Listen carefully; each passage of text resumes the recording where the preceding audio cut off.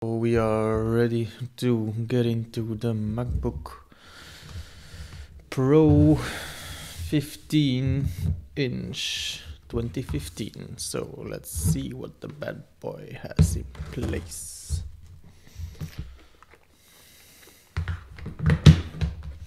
Yeah, still have some paint from Carnival.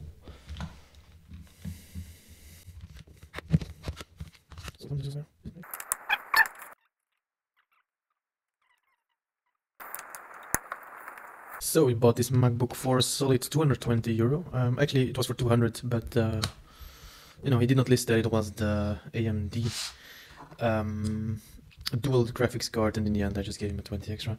So yeah, it's the MaxSpec 2015 for 220. It's a real solid deal, especially with the upgradable storage, and also it's a 15-inch, so that's great. From that point of view, it's certainly great. It also has the great keyboards, unlike all the ones that came after, so that's great. And as well, so it did not have the shitty butterflies that came after, which always broke, which were actually bad, and not the throttle, which is also a very important factor. Let's see how it was treated. Oh, it's pretty good. The one I actually have was like a dust paradise, and there were like curtains all over the place. So, but yeah, this one has like 160 cycles only, so yeah, I guess this one, that would be actually the reason why this one does not look that bad, because mine is actually also a 2015. He had 960 cycles, so this one had 150, so yeah, way less dust. Fair enough, fair enough. Yeah, it's also always a procedure of mine to make sure that you don't buy a laptop when it's not fully resetted. You have to make sure as well that their Apple account is disconnected, and second of all, that it's fully resetted. Because else, you know, else they can say that's a stolen laptop even though they sold it. Let's open it up. We need an internet connection. Very well. We managed to get the internet going. Let's do the reinstall macOS Monterey. First some performance specs going, and then see whether the resolve of the dust would make it faster. Yeah, he wants power. So it's gonna install macOS. Let's get back into it once it's ready. Now it says it's 2 hours 19, it might be way less. It all depends on the speeds he managed to catch further on. We'll see.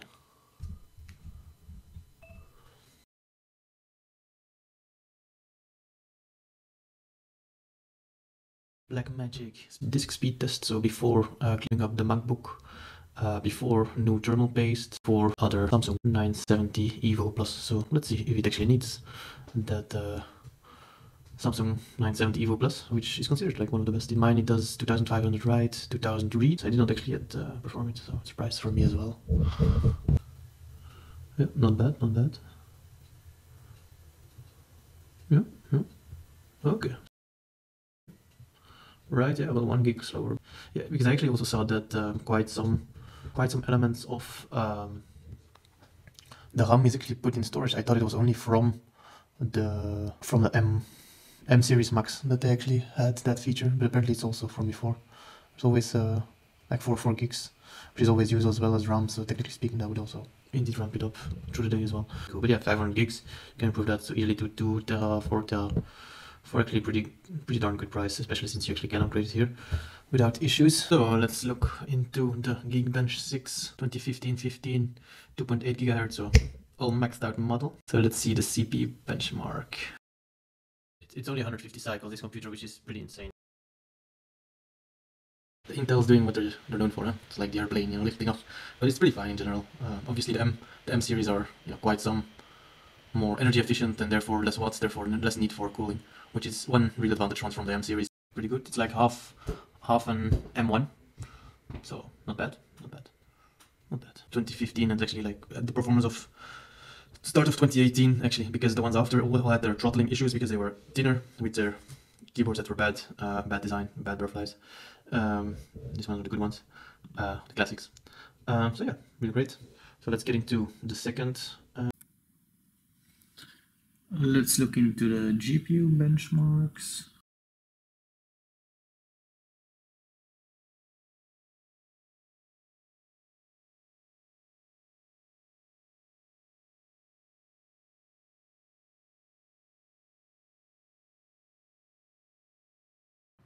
Welcome to my living in Köln.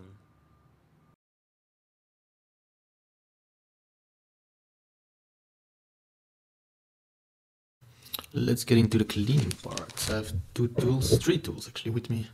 A toothbrush from China, a free one from the hotel. And then I actually just bought like 12 of those microfiber cloths for like €10. Pretty great deal. And then isopropyl, very good for electronics, a classic within the field.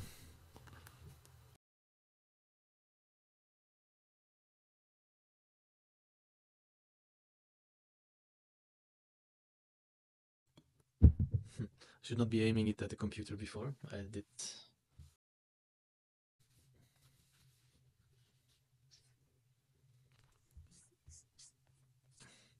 This computer does have a significant issue with its speakers, so that one certainly will need to be resolved. So actually, yeah, I would say around €8 that you can get discount. Yeah.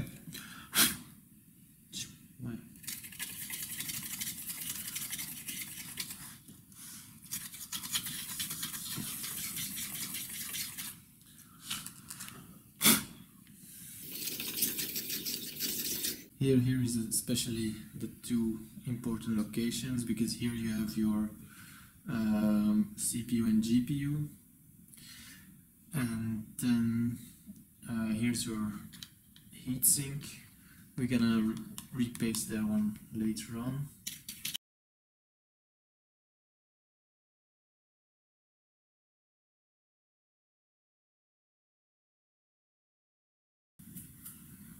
And put some isopropyl on there.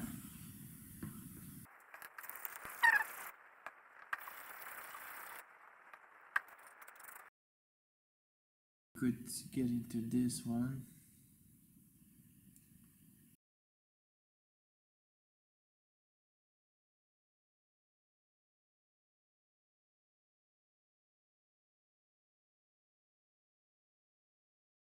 We managed to clear this out.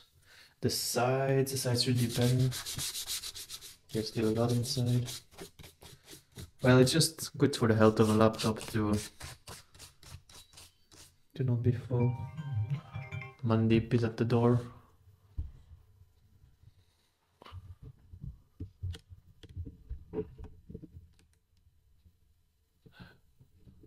Look, Mandip. let's let him inside.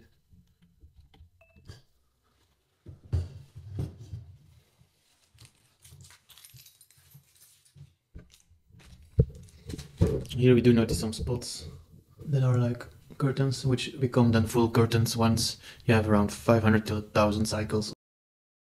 I did manage to experience that, so like a full dust computer with a 1000 cycle. Also really depends on how the person uses actually the MacBook. I really recommend actually this toolbox. It's incredible. €20. Amazon. One actually a good way to do it is to put the screws on a location that they need to be reinstalled,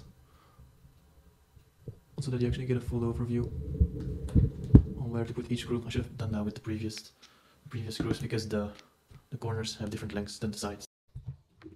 The main next way to get the dust out is removal of the heatsink. I actually think, look, this one we can actually not remove. That's pretty nice. I also have good experiences with this computer to externally boot it with Windows, which allows to undercut the price points of Parallels, which is a yearly €70 at the very least. For example, when I needed to use a universal ID reader in Asia to validate my identity for a phone operator of Europe, and it only worked on my Windows booted Mac 2015, and neither on my Mac booted 2015, and neither on my M1 Max.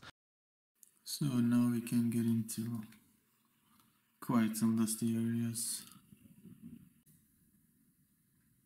So, very good.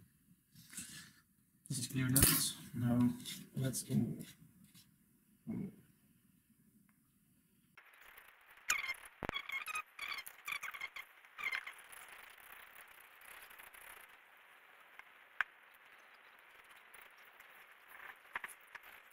One location is below the NVMe.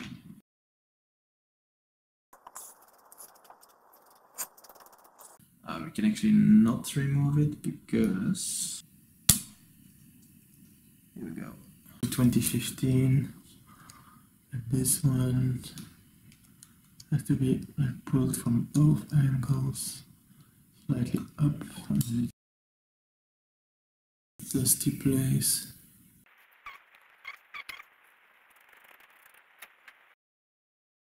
With these ones, the Apple NVMe is very important to put it in the right direction. This one is still disconnected so that the power of the computer don't work, so that we cannot destroy the NVMe or other parts.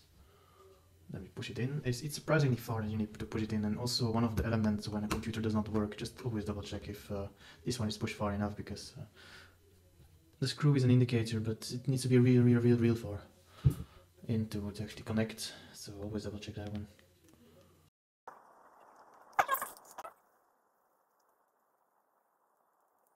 Apple is known for having pretty long lifespan thermal paste, but you know, still 9 years. Yeah, normal thermal paste lasts like 4 years, so 9 years, you know, it's time. There's a topic on how much thermal paste and what form. So general recommendation is the shape Team P, but that one is not actually quite the best. The P does never get into the right shape with the distribution once you press it in. Then there is the Plus. That's a pretty good one. Just trying to minimize the distance the thermal paste needs to travel, therefore decreasing the chance of bad application.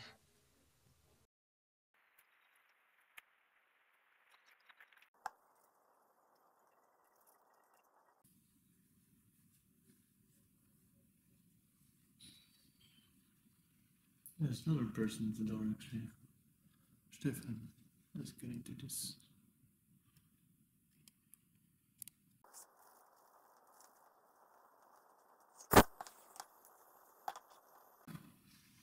Especially this one is dirty.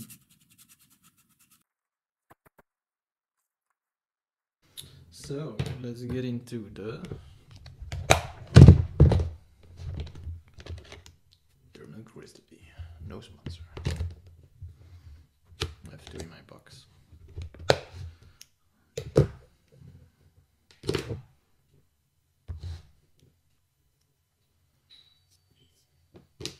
Neighbor at the door.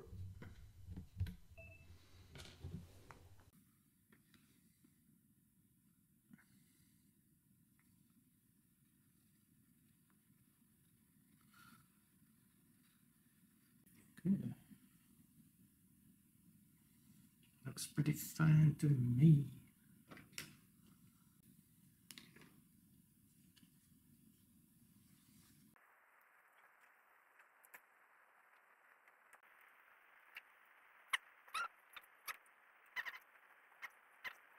Luckily, we put all our screws in a nice position. Another spots up there. So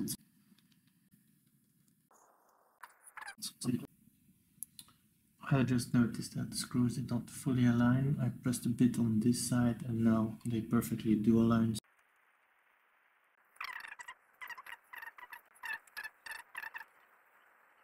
So what did we manage to do? We managed to do dust removal, thermal paste, dust removal, all over the place. So the question is, did he improve? But at this point it's not actually possible to get full answer on that, because it's known that the computer reacts differently with dried thermal paste as to straight applied thermal paste, so still wet.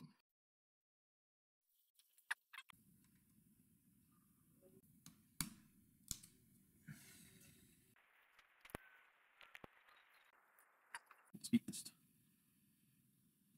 Okay, slightly higher, 30%. I certainly think that the computer 2015 MaxSpec has a great value proposition, which has the ability to perform varied tasks, as it also has an interactive database, which is versatile in quantity of storage, solution, and actually operating systems, or as a computer on the side while already having a computer of the employer, due to it really not being recommended to only have an employer laptop. It can certainly as well reduce the cost basis of owning a pretty good computer, and for example then for the next 2 years, while the prices of the more high-end models are dropping, this actually could be the way to undercut your depreciation on laptops, while your functional criteria might not actually require for you to splash the cash currently on a higher end element.